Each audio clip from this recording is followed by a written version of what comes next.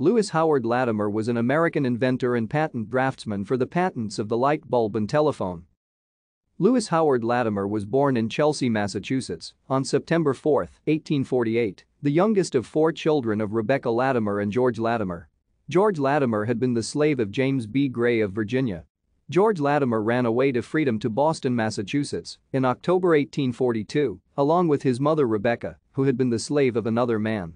When Gray, the owner, appeared in Boston to take them back to Virginia, it became a noted case in the movement for abolition of slavery, gaining the involvement of such abolitionists as William Lloyd Garrison. Eventually, funds were raised to pay Gray $400 for the freedom of George Latimer. Lewis Latimer joined the U.S. Navy at the age of 15 on September 16, 1863, and served as a landsman on the USS Massasoit. After receiving an honorable discharge from the U.S. Navy on July 3, 1865, he gained employment as an office boy with a patent law firm, Crosby, Halstead & Gould, with a $3 per week salary. Thank you for watching. Like and subscribe if you would like to view more of our videos. Have a nice day.